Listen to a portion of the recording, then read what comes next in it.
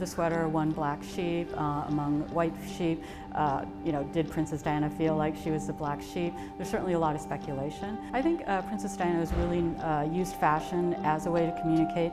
If we think of influencers today, influencers make a decision of what pieces they wear to reflect their values, what they think is important, and Princess Diana did this throughout her life, and she really mixed high and low pieces.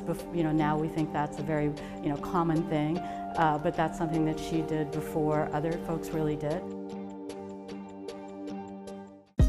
Hey, thanks for watching. If you like this video, check out these other videos from USA Today to stay up to date with all the latest news.